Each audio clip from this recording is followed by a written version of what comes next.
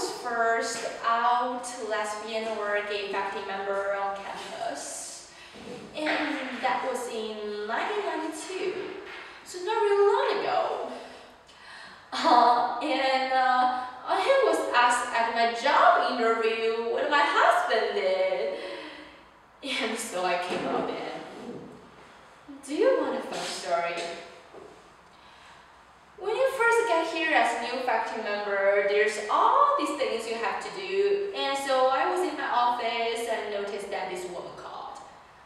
I was expecting, this is a healthy reciprocal call or something like that. And so I called her back. And I could hear her. She is working on her keyboard, clicking away. And I said, "This is Kathy Kelly returning a phone call." And she said, "Oh, it's you." And I thought, that is bizarre.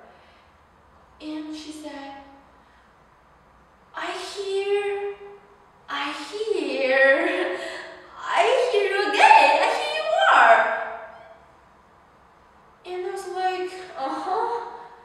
And she said, "I knew you came as a couple. I'm one too, not a couple, just a person." And so she was a kind of lesbian who knew I was coming, and she wanted to come over and meet me immediately.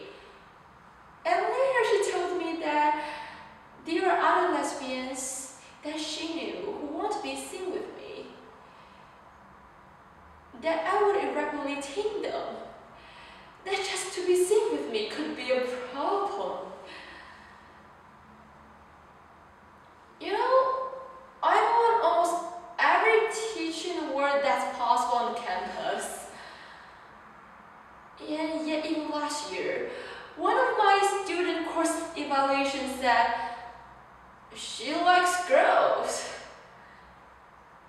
And it shows